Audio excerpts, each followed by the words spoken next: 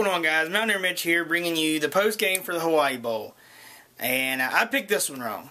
I definitely did, and I'm not going to come on here and act like I knew what I was talking about, because I didn't. Obviously, because SMU came and proved me wrong. I inspired SMU, I guess you could say.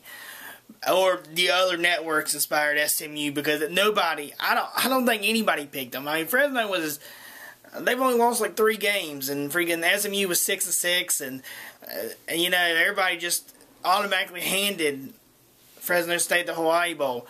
But that's why you play the game, you know.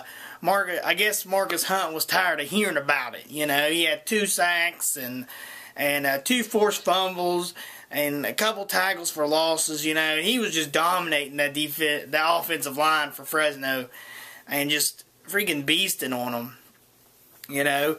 And there in the first quarter when it was 0-0, I mean, I just figured, man, because everybody was just talking about how good these offenses were, how good the offenses were. And I even mentioned a little bit of the offenses in my pregame, you know.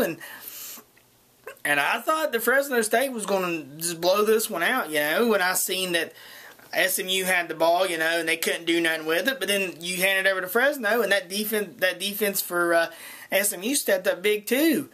And then Garrett Gilbert started running for SMU, and you know, I said that in my pregame that they're more likely to be able to run against in Fresno, but they threw all over them. I mean, they did whatever the heck they wanted to Fresno, and it shocked me, you know. And the final score and just it being a blowout, you know, it just wasn't even a game, and very surprising, you know. And I definitely picked this one wrong, but I'll try to do better in my next pregame, or my next game that I cover. So that's really about it, guys. You can follow me on Twitter, and that link will be down in the description. And that's really about it, guys.